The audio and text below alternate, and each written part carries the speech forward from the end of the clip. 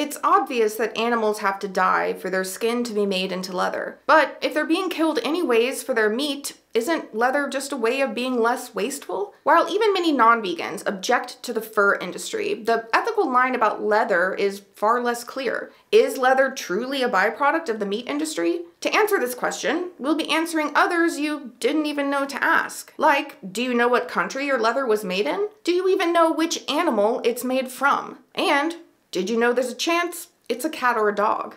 Once again, I'm here to ruin your day with education. You're welcome.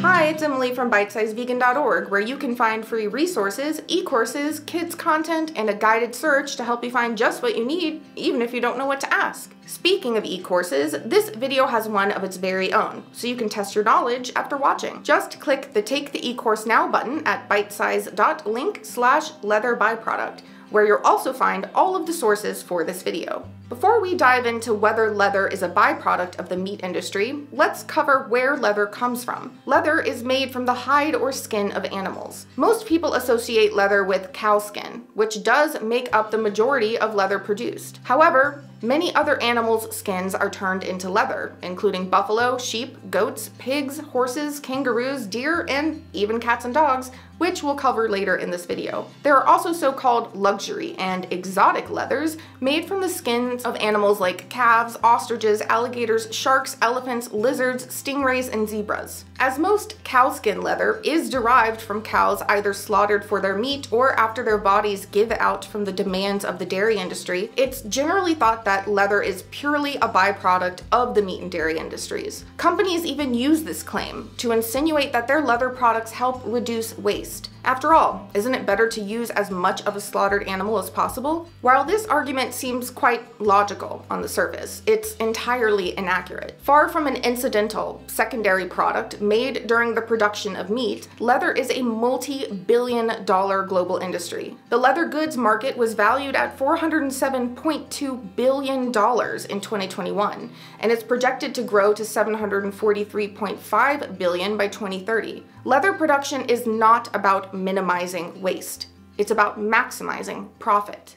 Leather is more accurately termed a co-product rather than a byproduct of the meat and dairy industries. Without the sale of leather, the cost of meat would have to increase significantly to make up for lost profits. Even just a reduction in cow skin sales results in multi-million-dollar losses for a slaughterhouse. The economics of these industries are inextricable. They arguably cannot sustain themselves independently of one another. Additionally, not all leather is even a co-product of the meat and dairy industries. As I mentioned earlier, so-called luxury and exotic leathers come from animals killed primarily or even solely for their skin. These animals may be illegally poached, even when endangered. In Myanmar, for example, the Smithsonian Conservation Biology Institute found that endangered Asian elephants were increasingly being poached for their skins instead of ivory. While exotic skins are a minority of the leather industry purely by volume, they fetch a much higher price point than cow skins. Some are hunted and poached in the wild, while others are commercially farmed. An investigation into alligator and crocodile farms supplying the luxury brand Hermes, creator of the iconic Birkin bag,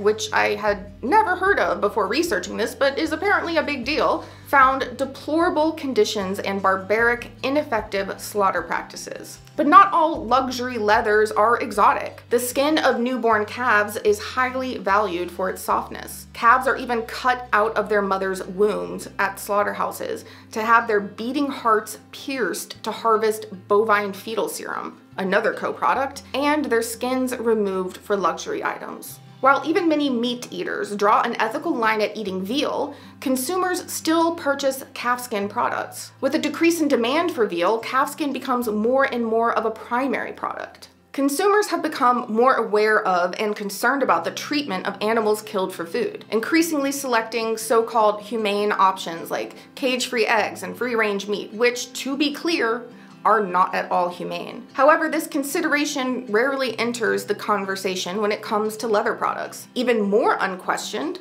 is whether the species of animal skin is accurately labeled. Much of the world's leather comes from China, which has no comprehensive animal welfare laws, and India, where the existing laws are poorly enforced. Again, the existence of animal welfare laws does not equate to humane treatment.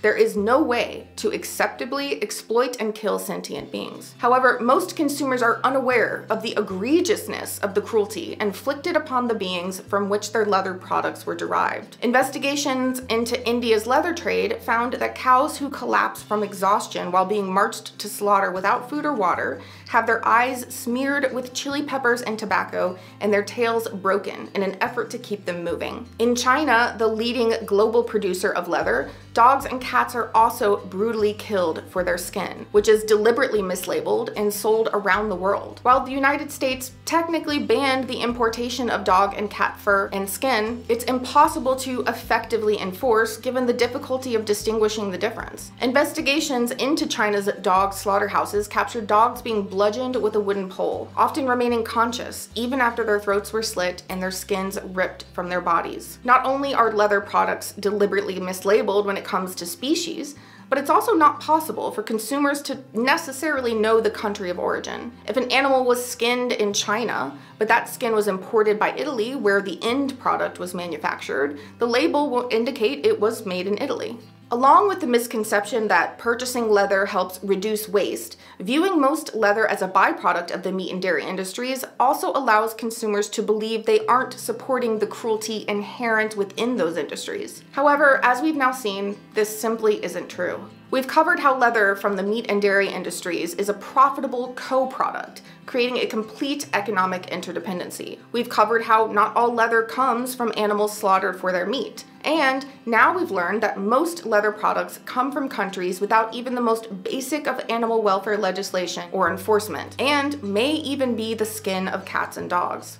But let's say for the sake of argument that we are talking about cow skin leather from the meat and dairy industries within the United States or the European Union, which supposedly has strong animal welfare regulations. Does purchasing that very specific leather support animal cruelty? To answer this question, I'll give an incredibly high-level summary of the treatment of cows within these industries under the supposedly highest standards. Without any form of pain relief or anesthetic, cows within the meat and dairy industry undergo legally sanctioned mutilations like dehorning and castration. Cows are forcefully impregnated through artificial insemination, a process that can be physically damaging, especially when considering that most inseminations are performed by non-veterinarians. Bulls are repeatedly subjected to painful electroejaculation. In the dairy industry, no matter the country, babies are taken from their mothers after birth. Cows bond intensely with their babies, and mother cows will cry for days until their voices are hoarse. We've already discussed what happens to the male calves.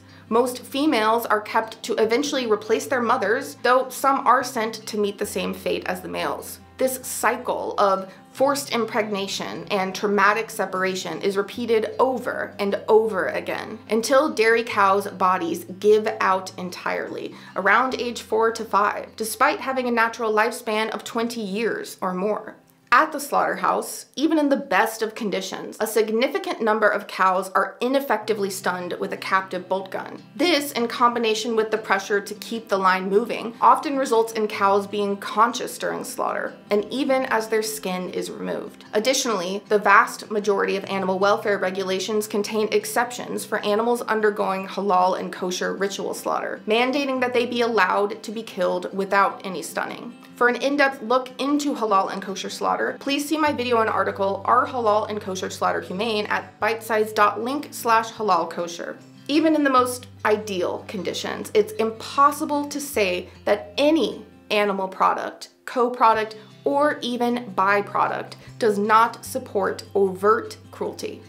No animal wants to be killed. Aside from all of the economic, logistical, and ethical reasons that leather cannot rightfully be viewed as a byproduct, the leather industry is responsible for profound environmental devastation, entirely independent of the meat and dairy industries. The extreme toxicity of leather production also endangers the lives of tannery workers and those in surrounding communities. These issues deserve their own dedicated videos and articles, which I plan to produce in the future. For now, I will provide a very high-level summary. Please also see the article for this video for further resources. The environmental impact of the meat and dairy industries themselves is astronomical. On top of this destruction, most leather is tanned with toxic chemicals like chromium, formaldehyde, arsenic, and other heavy metals, all of which are dumped into waterways. Not only does this water pollution kill the fish and other species within the water, but it also poisons any species that enter or drink from the water, including humans. Tannery workers and people in communities surrounding tanneries face a myriad of health issues, including increased cancer rates, leading to what have been termed cancer villages. Leather's environmental impact also extends to the deforestation caused by raising cows, especially in Brazil, the world's third largest producer of cow skins. The cattle industry is the single largest cause of tropical deforestation in the Amazon and globally. The vast majority of Amazonian deforestation is done illegally. Research by Stand.Earth, released in 2022, documents over 100 fashion brands,